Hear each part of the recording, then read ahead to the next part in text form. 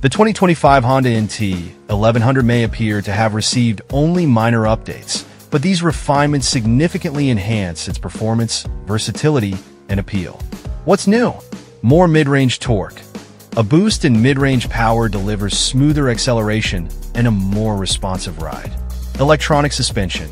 Replacing the non-adjustable components from the 2022 to 2024 models, the new Showa E-Ray semi-active suspension, available on the DCT-equipped version, offers preset preload settings for solo, pillion, or loaded riding, and adaptive damping tied to the rider modes. Sharper DCT system. The dual-clutch transmission is now more intuitive, making gear shifts smarter and smoother. Inertial measurement unit. IMU, this tech upgrade provides better traction control, or torque control, as Honda calls it, enhancing safety and stability. Improved screen mechanism. No more wrestling with the windscreen.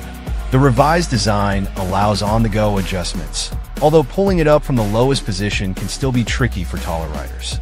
Larger panniers. An added inch of width translates to 4 extra liters of storage, enough to comfortably stow a full-face helmet. On the road, the updates transform the NT1100 into a more dynamic machine. The improved suspension options adapt seamlessly to varying loads and road conditions, while enhanced throttle response and smarter rider aids minimize disruptions during spirited rides. These changes make the NT1100 a more confident performer on twisty roads and long-distance adventures alike. Touring versatility. Honda continues to position the NT1100 as a touring mainstay, much like its predecessors, the NT700V Deauville and ST1300 Pan-European.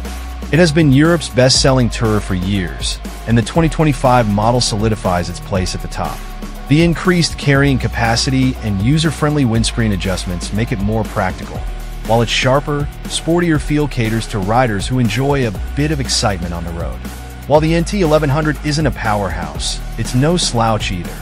It handles spirited riding with ease and maintains its reputation as a sensible yet fun sports tourer. Ride quality and braking. Previous NT1100 models, 2022 to 2024, offered only preload adjusters, which were great if you understood how to use them but lacked versatility without damping adjusters. The 2025 model addresses this with the Showa E-Ray system, which features 3 preload presets, solo, pillion, or loaded, and link damping adjustments for rain, urban, and tour modes. This setup significantly improves ride quality and adaptability. Final thoughts. The 2025 Honda NT1100 isn't just an update, it's a polished evolution. By addressing previous shortcomings and adding thoughtful improvements, Honda has made an already popular touring machine even better. Whether you're cruising on highways or tackling winding roads, the NT1100 delivers a balanced mix of comfort, practicality, and fun. Fine-tuned performance. Exploring the 2025 Honda NT1100S updates. Customizable user modes, tailored to your ride. The 2025 Honda NT1100 offers 2 customizable user modes, giving riders full control over electronic settings. This includes tweaking preload levels and selecting a damping setup that suits your riding style. For instance, I found the default rider preload slightly underwhelming, impacting steering precision and ground clearance. Meanwhile, the rider/pillion setting felt oversprung, overwhelming the damping response. Fortunately, you can fine-tune the rider preload to find a sweet spot, less than the default for 2-up use, but more supportive for solo riding. Soft setting. Best suited for gentle wet weather riding. This setting, paired with rain mode, feels overly floaty for anything more spirited. Medium setting. A well-rounded option for solo rides, offering a good balance between comfort and control, especially compared to the previous generation. Hard setting. Too rigid for solo rides without luggage but may shine under heavy, 2-up touring conditions. Fine-tuning damping in user modes might provide an even better solution.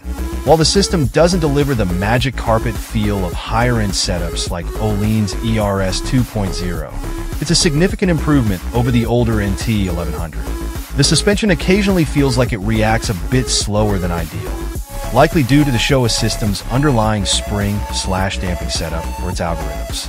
Even so, it strikes a better balance between plush comfort and firm support. Enhanced braking with smoother ABS.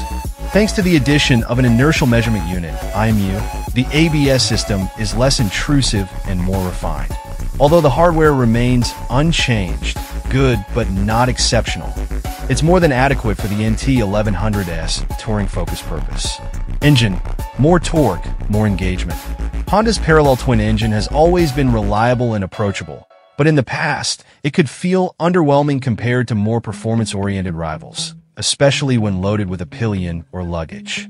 The 2025 model addresses this with a 7% increase in torque, delivered earlier and peaking at 5,500 RPM, 750 RPM sooner than before. The difference is palpable. This added grunt transforms the NT1100's character, giving it extra punch right where you need it, from throttle input to overtaking or powering out of a corner. The revised airbox inlet, velocity stacks, and higher compression pistons not only boost torque, but also add a satisfying intake growl.